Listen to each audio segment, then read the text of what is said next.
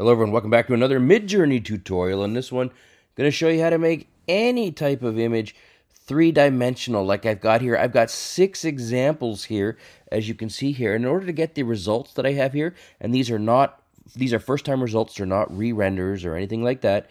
All you need to do is type in /imagine happy bulldog, comma, and then type in what's underneath there. That's it. 6 styles in 30 seconds. Thanks for watching.